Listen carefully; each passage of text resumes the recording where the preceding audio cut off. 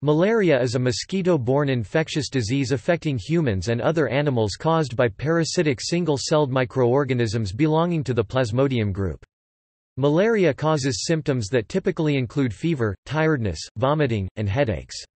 In severe cases it can cause yellow skin, seizures, coma, or death.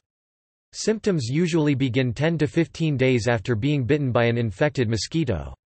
If not properly treated, people may have recurrences of the disease months later. In those who have recently survived an infection, reinfection usually causes milder symptoms. This partial resistance disappears over months to years if the person has no continuing exposure to malaria. The disease is most commonly transmitted by an infected female Anopheles mosquito. The mosquito bite introduces the parasites from the mosquito's saliva into a person's blood.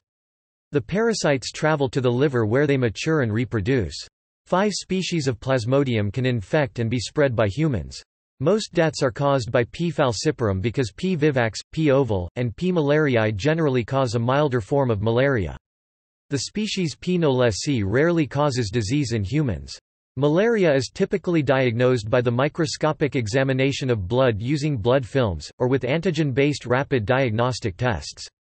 Methods that use the polymerase chain reaction to detect the parasite's DNA have been developed, but are not widely used in areas where malaria is common due to their cost and complexity. The risk of disease can be reduced by preventing mosquito bites through the use of mosquito nets and insect repellents, or with mosquito control measures such as spraying insecticides and draining standing water.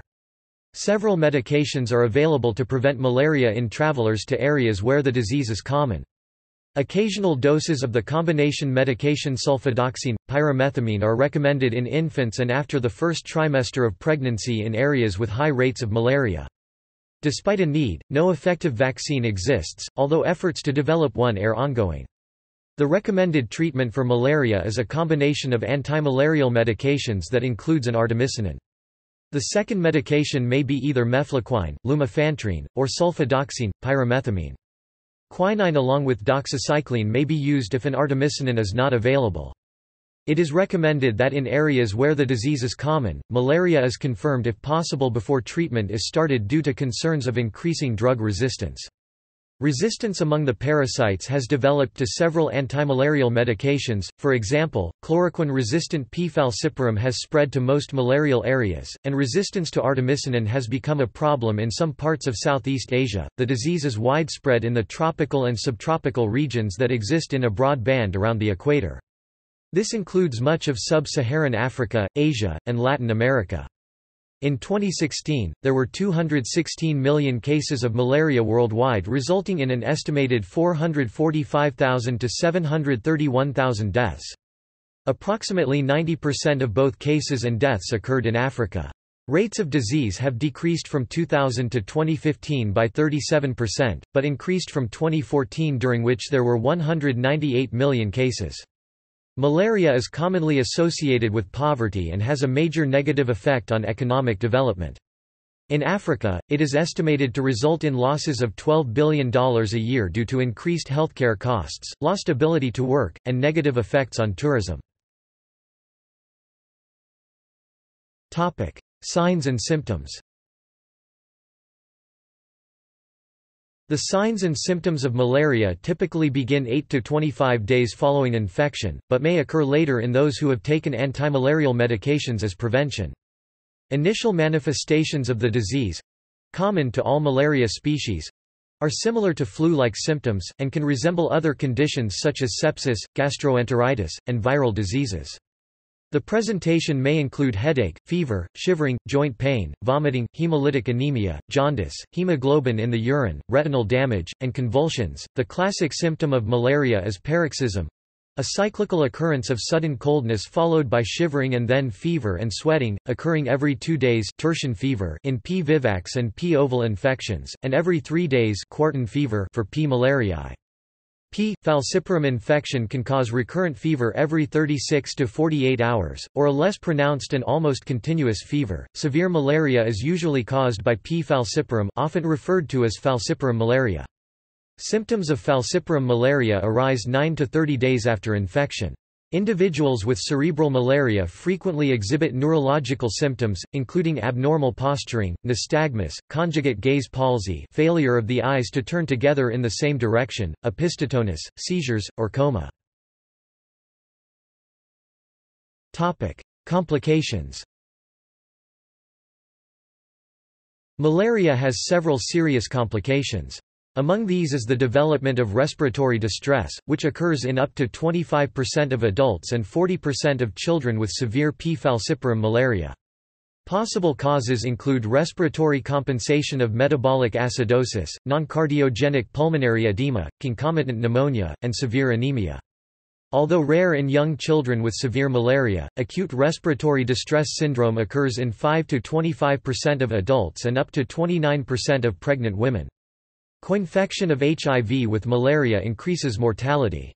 Renal failure is a feature of blackwater fever, where hemoglobin from lysed red blood cells leaks into the urine. Infection with P. falciparum may result in cerebral malaria, a form of severe malaria that involves encephalopathy.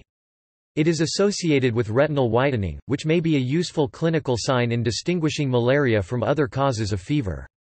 Enlarged spleen, enlarged liver or both of these, severe headache, low blood sugar, and hemoglobin in the urine with renal failure may occur. Complications may include spontaneous bleeding, coagulopathy, and shock. Malaria in pregnant women is an important cause of stillbirths, infant mortality, abortion, and low birth weight, particularly in P. falciparum infection, but also with P. vivax. Cause. Malaria parasites belong to the genus Plasmodium, phylum Apicomplexa. In humans, malaria is caused by P. falciparum, P. malariae, P. ovale, P. vivax and P. knowlesi. Among those infected, P. falciparum is the most common species identified, approximately 75%, followed by P. vivax, approximately 20%. Although P. falciparum traditionally accounts for the majority of deaths, recent evidence suggests that P. vivax malaria is associated with potentially life-threatening conditions about as often as with a diagnosis of P. falciparum infection. P. vivax proportionally is more common outside Africa. There have been documented human infections with several species of Plasmodium from higher apes, however, except for P. knowlesi, a zoonotic species that causes malaria in macaques. These are mostly of limited public health importance. Life cycle. In the life cycle of Plasmodium, a female Anopheles mosquito, the definitive host, transmits a motile infective form called the sporozoite to a vertebrate host such as a human, the secondary host, thus acting as a transmission vector. A sporozoite travels through the blood vessels to liver cells hepatocytes, where it reproduces asexually tissue schizogony, producing thousands of merozoites. These infect new red blood cells and initiate a series of asexual multiplication cycles blood schizogony that produce 8 to 24 new infective merozoites, at which point the cells burst and the infective cycle begins anew. Other merozoites develop into immature gametocytes, which are the precursors of male and female gametes. When a fertilized mosquito bites an infected person, gametocytes are taken up with the blood and mature in the mosquito gut. The male and female gametocytes fuse and form an ookinete, a fertilized, motile zygote. Ookinetes develop into new sporozoites that migrate to the insect's salivary glands, ready to infect a new vertebrate host. The sporozoites are injected into the skin, in the saliva. When the mosquito takes a subsequent blood meal, only female mosquitoes feed on blood, male mosquitoes feed on plant nectar and do not transmit the disease. Females of the mosquito genus Anopheles prefer to feed at night. They usually start searching for a meal at dusk and will continue throughout the night until taking a meal. Malaria parasites can also be transmitted by blood transfusions, although this is rare. Recurrent malaria. Symptoms of malaria can recur after varying symptom-free periods. Depending upon the cause, recurrence can be classified as either recrudescence, relapse, or reinfection. Recrudescence is when symptoms return after a symptom-free period. It is caused by parasites surviving in the blood as a result of inadequate or ineffective treatment. Relapse is when symptoms reappear after the parasites have been eliminated from blood but persist as dormant hypnozoites in liver cells. Relapse commonly occurs between 8 to 24 weeks and is often seen in P. vivax and P. ovale infections. However, relapse like P. vivax recurrences are probably being over-attributed to hypnozoid activation. Some of them might have an extravascular merozoid origin, making these recurrences recrudescences, not relapses. One newly recognized, non-hypnozoid, possible contributing source to recurrent peripheral P. vivax parasitemia is erythrocytic forms in bone marrow. P. vivax malaria cases in temperate areas often involve overwintering by hypnozoites, with relapses beginning the year after the mosquito bite. Reinfection means the parasite that caused the past infection was eliminated from the body but a new parasite was introduced. Reinfection cannot readily be distinguished from recrudescence, although recurrence of infection within 2 weeks of treatment for the initial infection is typically attributed to treatment failure. People may develop some immunity when exposed to frequent infections. Climate change. Global climate change is likely to affect malaria transmission, but the degree of effect and the areas affected is uncertain. Greater rainfall in certain areas of India and following an El Niño event is associated with increased mosquito numbers. Pathophysiology. Malaria infection develops via 2 phases, one that involves the liver exoerythrocytic phase, and one that involves red blood cells, or erythrocytes erythrocytic phase. When an infected mosquito pierces a person's skin to take a blood meal, sporozoites in the mosquito's saliva enter the bloodstream and migrate to the liver where they infect hepatocytes, multiplying asexually and asymptomatically for a period of 8 to 30 days. After a potential dormant period in the liver, these organisms differentiate to yield thousands of merozoites, which, following rupture of their host cells, escape into the blood and infect red blood cells to begin the erythrocytic stage of the life cycle. The parasite escapes from the liver undetected by wrapping itself in the cell membrane of the infected host liver cell. Within the red blood cells, the parasites multiply further, again asexually, periodically breaking out of their host cells to invade fresh red blood cells. Several such amplification cycles occur. Thus, classical descriptions of waves of fever arise from simultaneous waves of merozoites escaping and infecting red blood cells. Some P. vivax sporozoites do not immediately develop into exoerythrocytic phase merozoites, but instead, produce hypnozoites that remain dormant for periods ranging from several months 7 to 10 months is typical to several years. After a period of dormancy, they reactivate and produce merozoites. Hypnozoites are responsible for long incubation and late relapses in P. vivax infections. Although their existence in P. ovale is uncertain, the parasite is relatively protected from attack by the body's immune system because for most of its human life cycle it resides within the liver and blood cells and is relatively invisible to immune surveillance. However, circulating infected blood cells are destroyed in the spleen. To avoid this fate, the P. falciparum parasite displays adhesive proteins on the surface of the infected blood cells, causing the blood cells to stick to the walls of small blood vessels, thereby sequestering the parasite from passage through the general circulation and the spleen. The blockage of the microvasculature causes symptoms such as in placental malaria. Sequestered red blood cells can breach the blood-brain barrier and cause cerebral malaria. Genetic resistance. According to a 2005 review, due to the high levels of mortality and morbidity caused by malaria—especially the P. falciparum species—it has placed the greatest selective pressure on the human genome in recent history. Several genetic factors provide some resistance to it, including sickle cell trait, thalassemia traits, glucose 6-phosphate dehydrogenase deficiency, and the absence of Duffy antigens on red blood cells. The impact of sickle cell trait on malaria immunity illustrates some evolutionary trade-offs that have occurred because of endemic malaria. Sickle cell trait causes a change in the hemoglobin molecule in the blood. Normally, red blood cells have a very flexible, biconcave shape that allows them to move through narrow capillaries. However, when the modified hemoglobin S molecules are exposed to low amounts of oxygen, or crowd together due to dehydration, they can stick together forming strands that cause the cell to sickle or distort into a curved shape. In these strands the molecule is not as effective in taking or releasing oxygen, and the cell is not flexible enough to circulate freely. In the early stages of malaria, the parasite can cause infected red cells to sickle, and so they are removed from circulation sooner. This reduces the frequency with which malaria parasites complete their life cycle in the cell.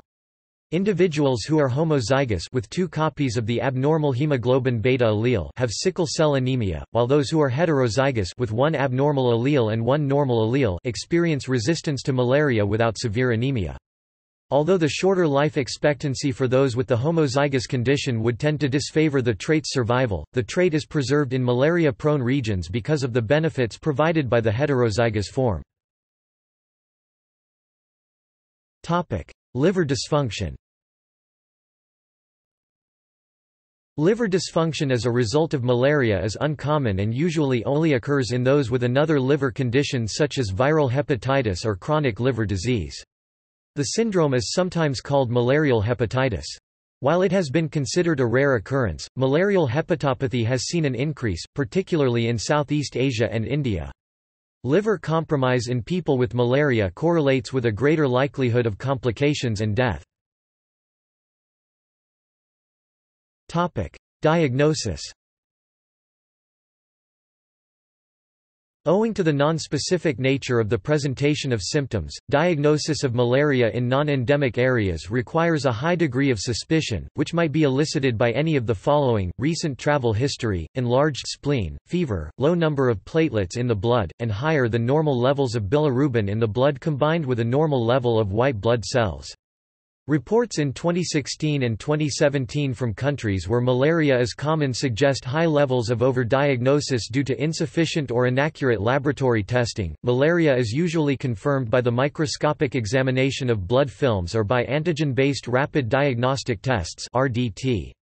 In some areas, RDTs need to be able to distinguish whether the malaria symptoms are caused by Plasmodium falciparum or by other species of parasites, since treatment strategies could differ for non-P. falciparum infections. Microscopy is the most commonly used method to detect the malarial parasite. About 165 million blood films were examined for malaria in 2010. Despite its widespread usage, diagnosis by microscopy suffers from 2 main drawbacks. Many settings, especially rural, are not equipped to perform the test, and the accuracy of the results depends on both the skill of the person examining the blood film and the levels of the parasite in the blood. The sensitivity of blood films ranges from 75 to 90% in optimum conditions, to as low as 50%. Commercially available RDTs are often more accurate than blood films at predicting the presence of malaria parasites, but they are widely variable in diagnostic sensitivity and specificity depending on manufacturer, and are unable to tell how many parasites are present. In regions where laboratory tests are readily available, malaria should be suspected, and tested for, in any unwell person who has been in an area where malaria is endemic. In areas that cannot afford laboratory diagnostic tests, it has become common to use only a history of fever as the indication to treat for malaria. Thus the common teaching, "Fever equals malaria unless proven otherwise." A drawback of this practice is overdiagnosis of malaria and mismanagement of non-malarial fever, which wastes limited resources, erodes confidence in the health care system, and contributes to drug resistance. Although polymerase chain reaction-based tests have been developed, they are not widely used in areas where malaria is common as of 2012, due to their complexity. Classification. Malaria is classified into either severe or uncomplicated by the World Health Organization (WHO). It is deemed severe when any of the following criteria are present, otherwise it is considered uncomplicated. Decreased consciousness, significant weakness such that the person is unable to walk, inability to feed, 2 or more convulsions, low blood pressure less than 70 mm of mercury in adults and 50 mm of mercury in children, breathing problems, circulatory shock, kidney failure or hemoglobin in the urine, bleeding problems, or hemoglobin less than 50 grams per liter, 5 grams per deciliter, pulmonary edema, blood glucose less than 2.2 mmol/L, 40 mg per deciliter, acidosis or lactate levels of greater than 5 mmol/L, A parasite level in the blood of greater than 100,000 per microliter in low-intensity transmission areas, or 250,000 per microliters in high-intensity transmission area. Cerebral malaria is defined as a severe P. Falciparum malaria presenting with neurological symptoms, including coma with a Glasgow coma scale less than 11, or a Blantyre coma scale less than 3, or with a coma that lasts longer than 30 minutes after a seizure. Various types of malaria have been called by the names below. Prevention. Methods used to prevent malaria include medications, mosquito elimination and the prevention of bites. There is no vaccine for malaria. The presence of malaria in an area requires a combination of high human population density, high Anopheles mosquito population density and high rates of transmission from humans to mosquitoes and from mosquitoes to humans. If any of these is lowered sufficiently, the parasite will eventually disappear from that area, as happened in North America, Europe and parts of the Middle East. However, unless the parasite is eliminated from the whole world, it could become re-established if conditions revert to a combination that favors the parasite's reproduction. Furthermore, the cost per person of eliminating Anopheles mosquitoes rises with decreasing population density, making it economically unfeasible in some areas. Prevention of malaria may be more cost-effective than treatment of the disease in the long run, but the initial costs required are out of reach of many of the world's poorest people.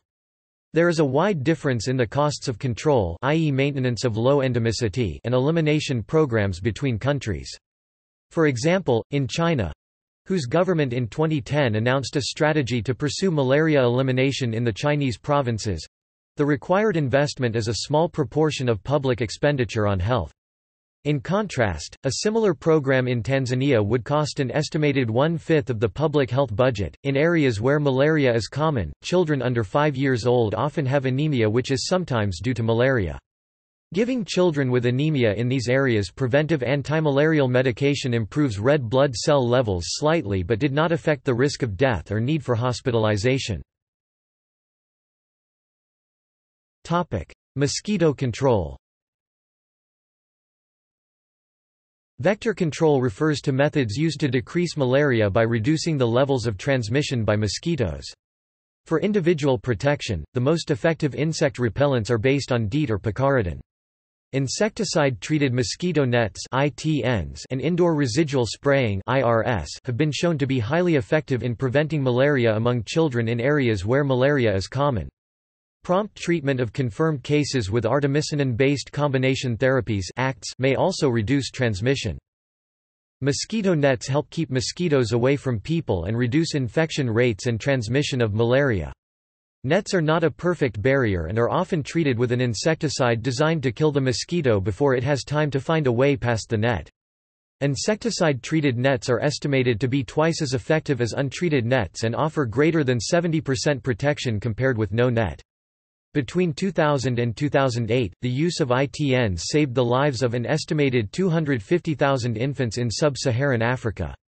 About 13% of households in sub-Saharan countries own ITNs in 2007 and 31% of African households were estimated to own at least one ITN in 2008.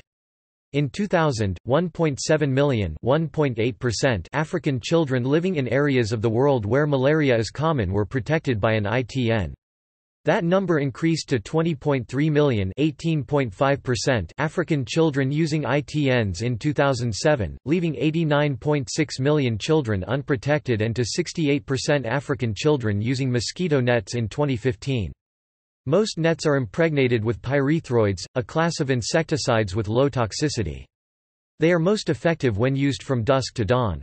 It is recommended to hang a large bed net above the center of a bed and either tuck the edges under the mattress or make sure it is large enough such that it touches the ground. Indoor residual spraying is the spraying of insecticides on the walls inside a home. After feeding, many mosquitoes rest on a nearby surface while digesting the blood meal, so if the walls of houses have been coated with insecticides, the resting mosquitoes can be killed before they can bite another person and transfer the malaria parasite. As of 2006, the World Health Organization recommends 12 insecticides in IRS operations, including DDT and the pyrethroids cyfluthrin and deltamethrin. This public health use of small amounts of DDT is permitted under the Stockholm Convention, which prohibits its agricultural use. One problem with all forms of IRS is insecticide resistance. Mosquitoes affected by IRS tend to rest and live indoors, and due to the irritation caused by spraying, their descendants tend to rest and live outdoors, meaning that they are less affected by the IRS. There are a number of other methods to reduce mosquito bites and slow the spread of malaria. Efforts to decrease mosquito larvae by decreasing the availability of open water in which they develop or by adding substances to decrease their development is effective in some locations. Electronic mosquito repellent devices which make very high-frequency sounds that are supposed to keep female mosquitoes away, do not have supporting evidence. Other methods. Community participation and health education strategies promoting awareness of malaria and the importance of control measures have been successfully used to reduce the incidence of malaria in some areas of the developing world. Recognizing the disease in the early stages can prevent the disease from becoming fatal. Education can also inform people to cover over areas of stagnant, still water, such as water tanks that are ideal breeding grounds for the parasite and mosquito, thus cutting down the risk of the transmission between people. This is generally used in urban areas where there are large centers of population in a confined space, and transmission would be most likely in these areas. Intermittent preventive therapy is another intervention that has been used successfully to control malaria in pregnant women and infants, and in preschool children where transmission is seasonal. Medications. There are a number of medications that can help prevent or interrupt malaria in travelers to places where infection is common. Many of these medications are also used in treatment. In places where Plasmodium is resistant to one or more medications, 3 medications mefloquine, doxycycline, or the combination of atovaquone, proguanil malarone, are frequently used for prevention. Doxycycline and the atovaquone, proguanil are better tolerated while mefloquine is taken once a week. Areas of the world with chloroquine-sensitive malaria are uncommon, the protective effect does not begin immediately, and people visiting areas where malaria exists usually start taking the drugs 1 to 2 weeks before arriving and continue taking them for 4 weeks after leaving, except for atovaquone, proguanil, which only needs to be started 2 days before and continued for 7 days afterward. The use of preventative drugs is often not practical for those who live in areas where malaria exists, and their use is usually only in pregnant women and short-term visitors.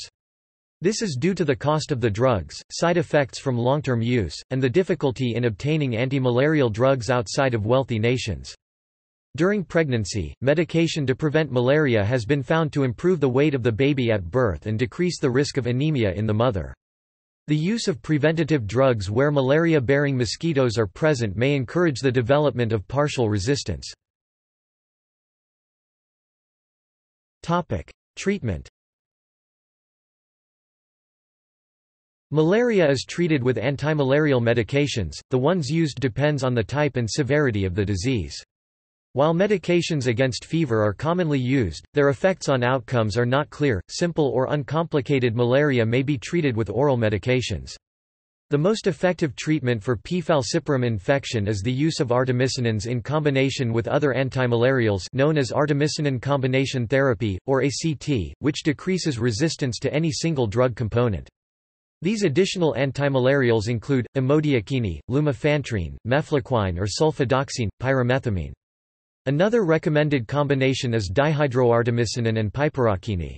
ACT is about 90% effective when used to treat uncomplicated malaria. To treat malaria during pregnancy, the WHO recommends the use of quinine plus clindamycin early in the pregnancy first trimester, and ACT in later stages second and third trimesters. In the 2000s decade, malaria with partial resistance to artemisins emerged in Southeast Asia. Infection with P. vivax, P. ovale or P. malariae usually do not require hospitalization. Treatment of P. vivax requires both treatment of blood stages with chloroquine or ACT and clearance of liver forms with primaquine.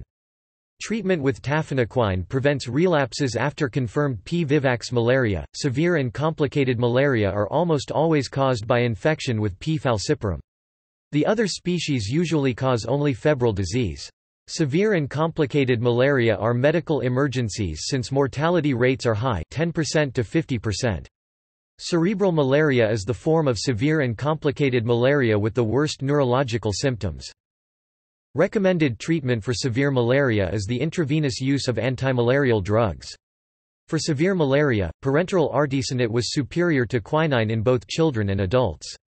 In another systematic review, artemisinin derivatives artemether and artether were as efficacious as quinine in the treatment of cerebral malaria in children. Treatment of severe malaria involves supportive measures that are best done in a critical care unit. This includes the management of high fevers and the seizures that may result from it. It also includes monitoring for poor breathing effort, low blood sugar, and low blood potassium. Resistance. Drug resistance poses a growing problem in 21st-century malaria treatment. Resistance is now common against all classes of antimalarial drugs apart from artemisinins. Treatment of resistant strains became increasingly dependent on this class of drugs. The cost of artemisinins limits their use in the developing world. Malaria strains found on the Cambodia-Thailand border are resistant to combination therapies that include artemisinins, and may, therefore, be untreatable. Exposure of the parasite population to artemisinin monotherapies in subtherapeutic doses for over 30 years and the availability of substandard artemisinins likely drove the selection of the resistant phenotype. Resistance to artemisinin has been detected in Cambodia, Myanmar, Thailand, and Vietnam, and there has been emerging resistance in Laos. Prognosis. When properly treated, people with malaria can usually expect a complete recovery. However, severe malaria can progress extremely rapidly and cause death within hours or days. In the most severe cases of the disease, fatality rates can reach 20%, even with intensive care and treatment. Over the longer term, developmental impairments have been documented in children who have suffered episodes of severe malaria. Chronic infection without severe disease can occur in an immune deficiency syndrome associated with a decreased responsiveness to Salmonella bacteria and the Epstein-Barr virus. During childhood, malaria causes anemia during a period of rapid brain development, and also direct brain damage resulting from cerebral malaria. Some survivors of cerebral malaria have an increased risk of neurological and cognitive deficits, behavioral disorders, and epilepsy. Malaria prophylaxis was shown to improve cognitive function and school performance in clinical trials when compared to placebo groups. Epidemiology. The WHO estimates that in 2015 there were 214 million new cases of malaria resulting in 438,000 deaths. Others have estimated the number of cases at between 350 and 550 million for falciparum malaria. The majority of cases, 65%, occur in children under 15 years old. About 125 million pregnant women are at risk of infection each year. In sub-Saharan Africa, maternal malaria is associated with up to 200,000 estimated infant deaths yearly. There are about 10,000 malaria cases per year in Western Europe, and 1,300 to 1,500 in the United States. About 900 people died from the disease in Europe between 1993 and 2003. Both the global incidence of disease and resulting mortality have declined in recent years. According to the WHO and UNICEF, deaths attributable to malaria in 2015 were reduced by 60% from a 2000 estimate of 985,000, largely due to the widespread use of insecticide-treated nets and artemisinin-based combination therapies. In 2012, there were 207 million cases of malaria. That year, the disease is estimated to have killed between 473,000 and 789,000 people, many of whom were children in Africa. Efforts at decreasing the disease in Africa since the turn of millennium have been partially effective, with rates of the disease dropping by an estimated 40% on the continent. Malaria is presently endemic in a broad band around the equator, in areas of the Americas, many parts of Asia, and much of Africa. In sub-Saharan Africa, 85 to 90% of malaria fatalities occur. An estimate for 2009 reported that countries with the highest death rate per 100,000 of population were Ivory Coast 86.15, Angola 56.93, and Burkina Faso 50.66. A 2010 estimate indicated the deadliest countries per population were Burkina Faso, Mozambique and Mali. The Malaria Atlas project aims to map global endemic levels of malaria, providing a means with which to determine the global spatial limits of the disease and to assess disease burden. This effort led to the publication of a map of P. falciparum endemicity in 2010. As of 2010, about 100 countries have endemic malaria. Every year, 125 million international travelers visit these countries, and more than 30,000 contract the disease. The geographic distribution of malaria within large regions is complex, and malaria-afflicted and malaria-free areas are often found close to each other. Malaria is prevalent in tropical and subtropical regions because of rainfall, consistent high temperatures and high humidity, along with stagnant waters in which mosquito larvae readily mature, providing them with the environment they need for continuous breeding. In drier areas, outbreaks of malaria have been predicted with reasonable accuracy by mapping rainfall. Malaria is more common in rural areas than in cities. For example, several cities in the Greater Mekong subregion of Southeast Asia are essentially malaria-free, but the disease is prevalent in many rural regions, including along international borders and forest fringes. In contrast, malaria in Africa is present in both rural and urban areas, though the risk is lower in the larger cities. History. Although the parasite responsible for P. falciparum malaria has been in existence for 50,000 to 100,000 years, the population size of the parasite did not increase until about 10,000 years ago, concurrently with advances in agriculture and the development of human settlements. Close relatives of the human malaria parasites remain common in chimpanzees. Some evidence suggests that the P. falciparum malaria may have originated in gorillas. References to the unique periodic fevers of malaria are found throughout recorded history. Hippocrates described periodic fevers, labeling them tertian, quartan, subtertian, and quotidian. The Roman columella associated the disease with insects from swamps. Malaria may have contributed to the decline of the Roman Empire, and was so pervasive in Rome that it was known as the Roman fever. Several regions in ancient Rome were considered at risk for the disease because of the favorable conditions present for malaria vectors. This included areas such as southern Italy, the island of Sardinia, the Pontine marshes, the lower regions of coastal Etruria and the city of Rome along the Tiber. The presence of stagnant water in these places was preferred by mosquitoes for breeding grounds. Irrigated gardens, swamp-like grounds, runoff from agriculture, and drainage problems from road construction led to the increase of standing water. The term malaria originates from medieval Italian, mala aria, bad air. The disease was formerly called ague or marsh fever due to its association with swamps and marshland. The term first appeared in the English literature about 1829.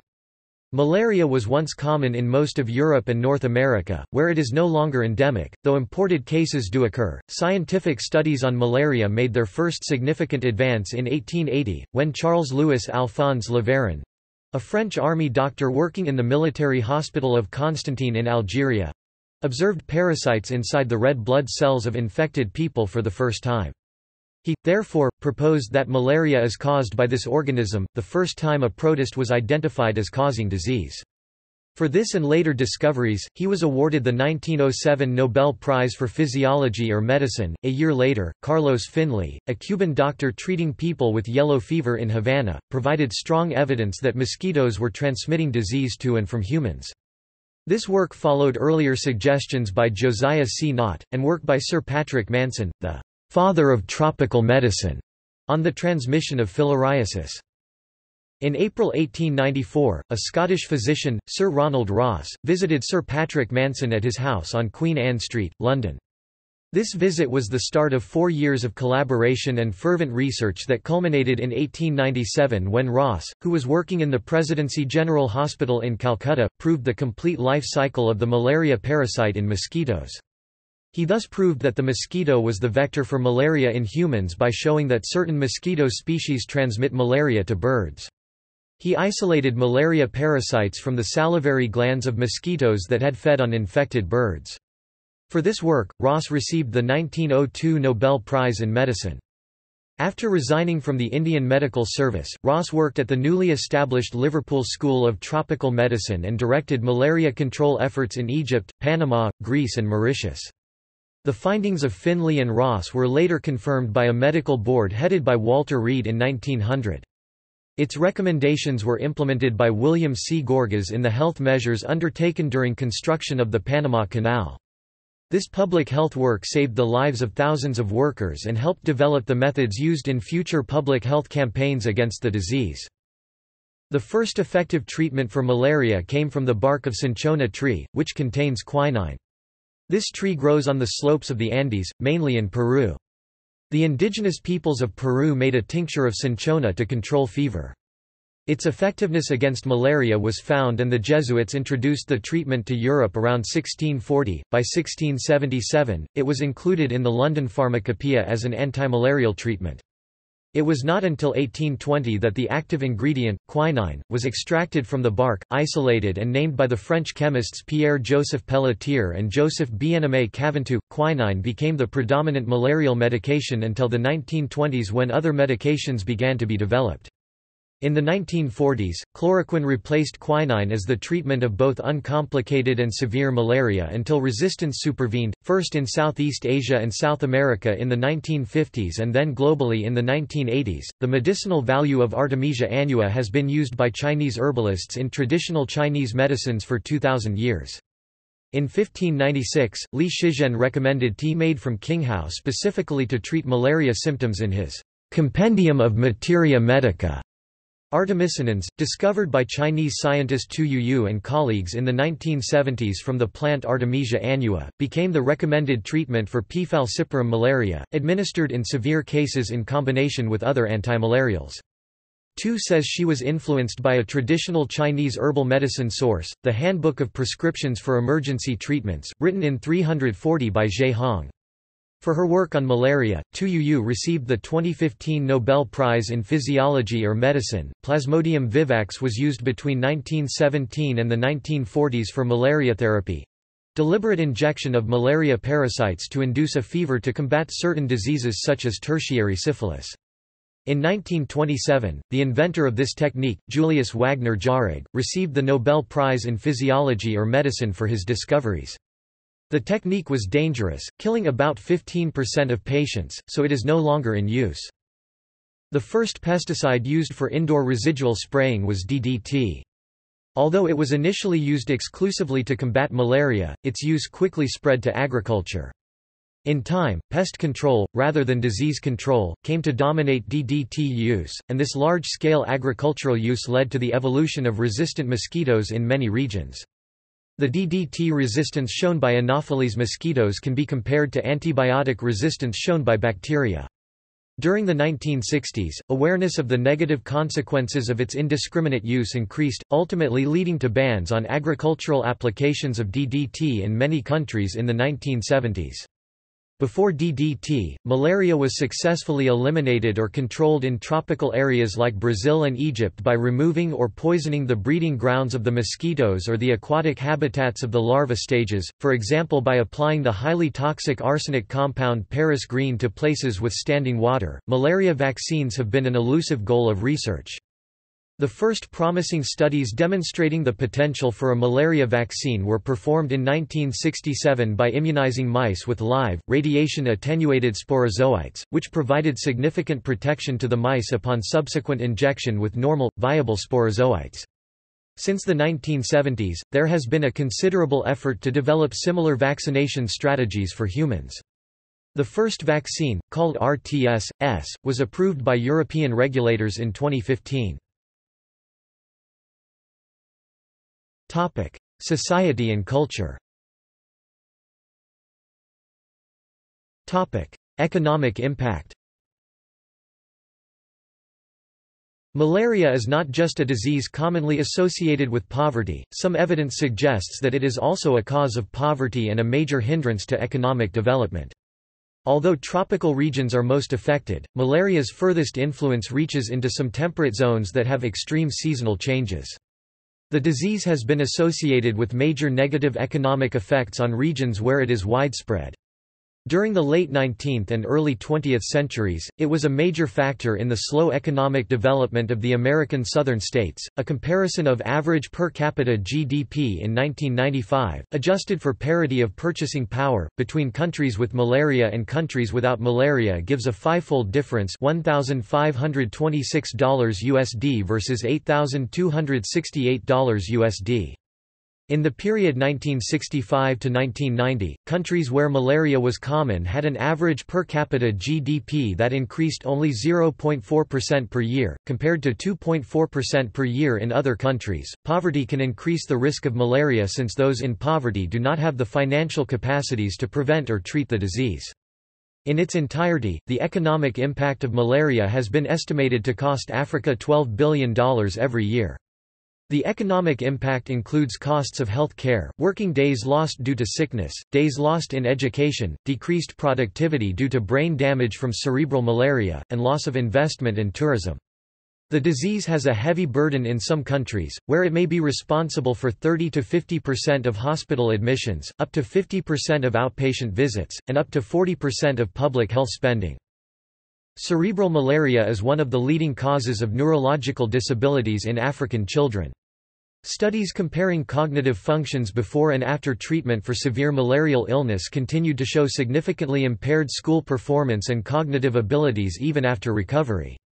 Consequently, severe and cerebral malaria have far-reaching socio-economic consequences that extend beyond the immediate effects of the disease.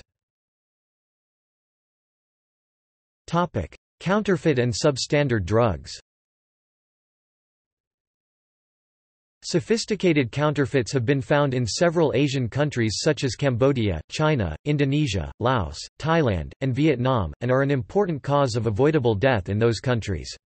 The WHO said that studies indicate that up to 40% of artesunate-based malaria medications are counterfeit, especially in the Greater Mekong region, and have established a rapid alert system to enable information about counterfeit drugs to be rapidly reported to the relevant authorities in participating countries.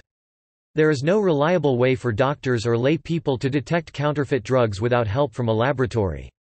Companies are attempting to combat the persistence of counterfeit drugs by using new technology to provide security from source to distribution. Another clinical and public health concern is the proliferation of substandard antimalarial medicines resulting from inappropriate concentration of ingredients, contamination with other drugs or toxic impurities, poor quality ingredients, poor stability, and inadequate packaging. A 2012 study demonstrated that roughly one-third of antimalarial medications in Southeast Asia and Sub-Saharan Africa failed chemical analysis, packaging analysis, or were falsified. War. Throughout history, the contraction of malaria has played a prominent role in the fates of government rulers, nation-states, military personnel, and military actions. In 1910, Nobel Prize in Medicine winner Ronald Ross, himself a malaria survivor, published a book titled The Prevention of Malaria that included a chapter titled, The Prevention of Malaria in War. The chapter's author, Colonel C. H. Melville, professor of hygiene at Royal Army Medical College in London, addressed the prominent role that malaria has historically played during wars. The history of malaria in war might almost be taken to be the history of war itself, certainly the history of war in the Christian era. It is probably the case that many of the so-called camp fevers, and probably also a considerable proportion of the camp dysentery, of the wars of the 16th, 17th and 18th centuries were malarial in origin.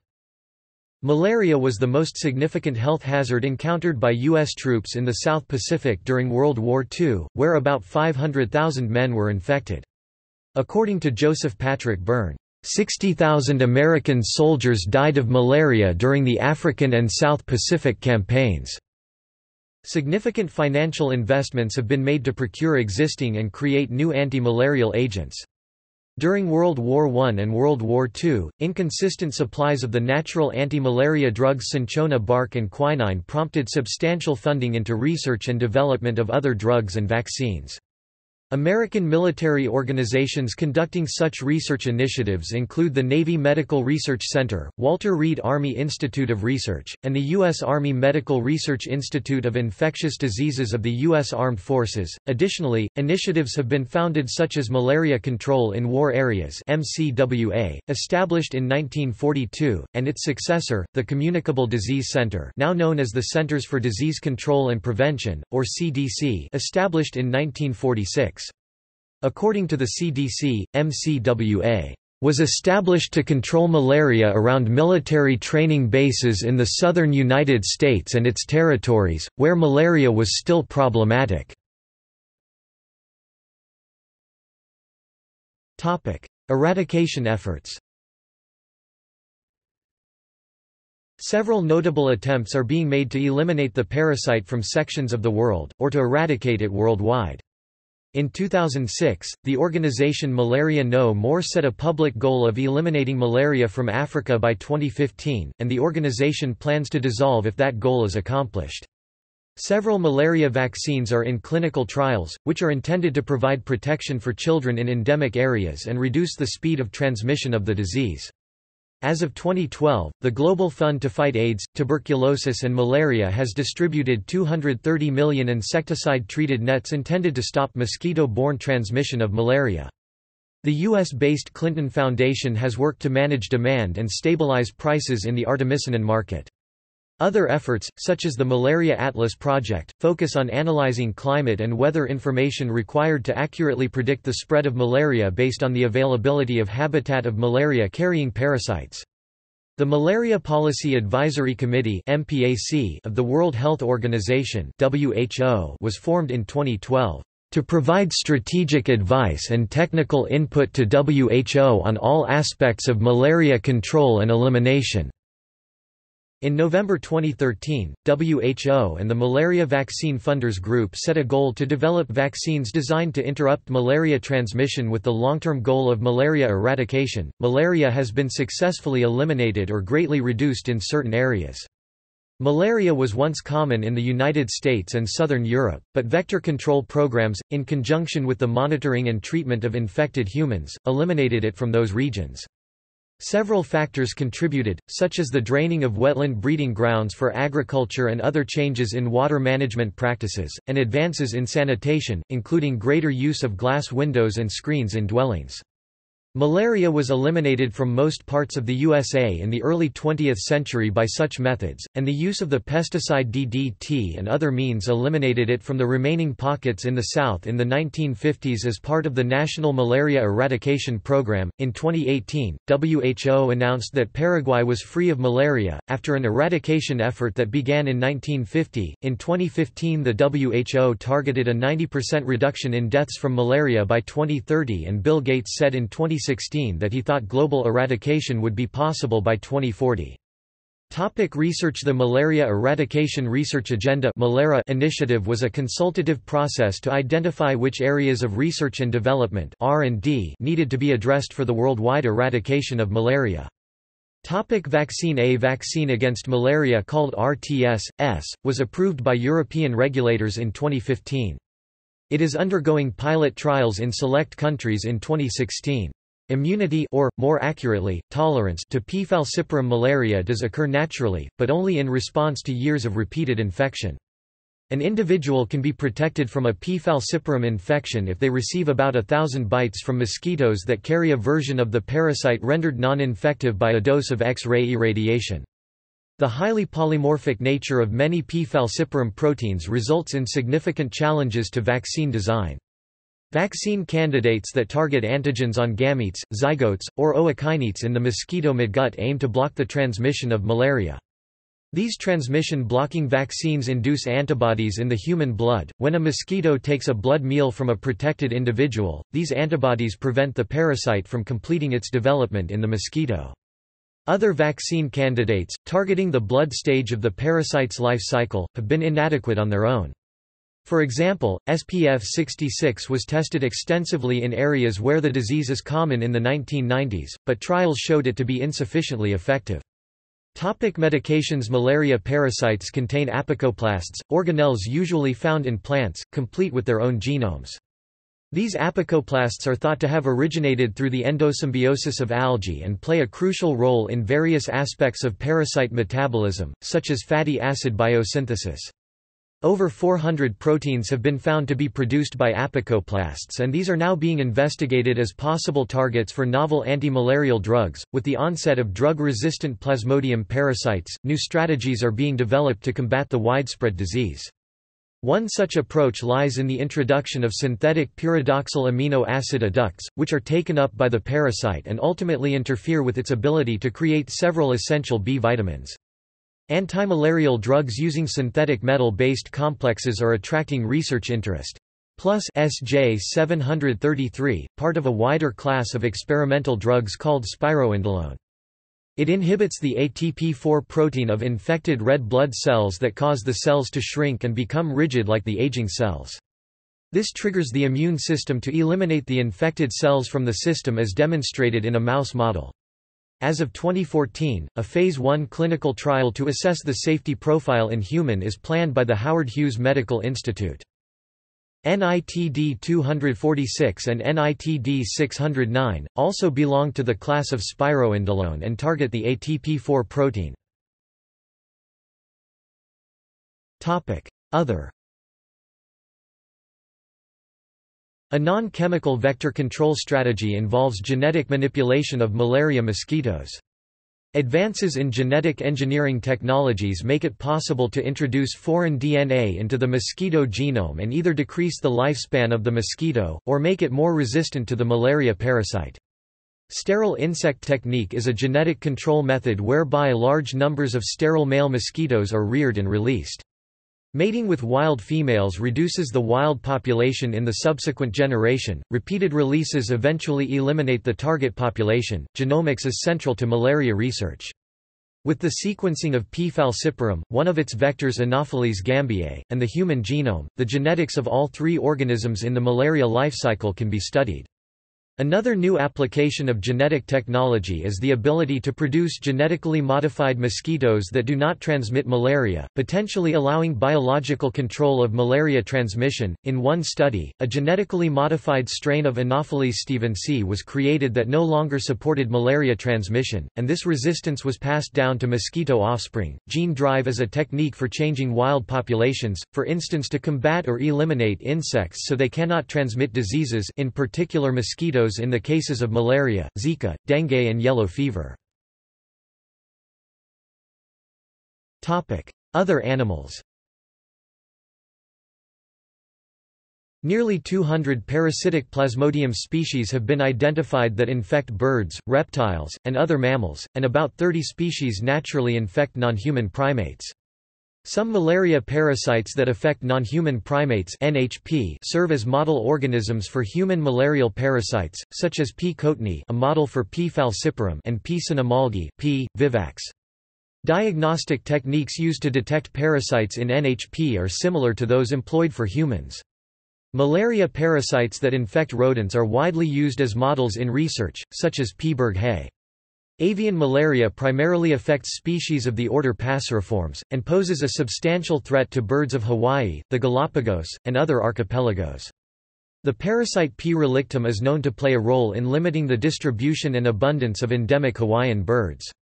Global warming is expected to increase the prevalence and global distribution of avian malaria, as elevated temperatures provide optimal conditions for parasite reproduction. References. Cited literature. 2010. Guidelines for the Treatment of Malaria PDF report 2nd ed. World Health Organization. ISBN 978-92-4-154792-5. Schlagenhoff Lawler P. 2008. Traveler's Malaria. PMPH USA. ISBN 978-1-55009-336-0. Further reading. Bynum W. F., Overy C., eds. 1998. The Beast in the Mosquito, The Correspondence of Ronald Ross and Patrick Manson. Wellcome Institute Series in the History of Medicine. Rodopi. ISBN 978-90-420-0721-5. Guidelines for the Treatment of Malaria 3rd ed. World Health Organization, 2015. ISBN 978-92-4-154912-7. External links. Malaria at Curlie, WHO site on malaria, UNHCO site on malaria, Global Malaria Action Plan 2008, Doctors Without Borders – Médecins Sans Frontières – Malaria information pages, WHO – TDR Malaria database via the Wayback Machine, Anti-Malaria and Sustainable Development, Worldwide Antimalarial Resistance Network WWARN.